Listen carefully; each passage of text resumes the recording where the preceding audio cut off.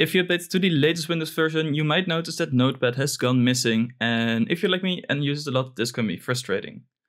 So in this guide, I will show you very quickly and very easily how to get it back without any workarounds.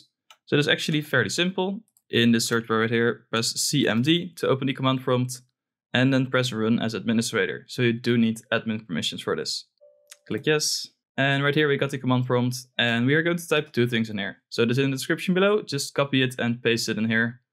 And the first one is to remove all the leftover files from Notepad. Sometimes there are some left, so run this first. It is totally fine if this gives an error. Next we are going to reinstall this. Again, in the description below, copy the line, and it will install the Notepad version for you.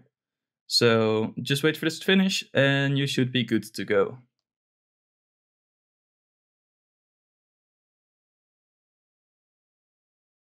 So if it is done, it will say the operation completed successfully. As you can see right now, if I press Notepad, it will show up and everything works just like normal.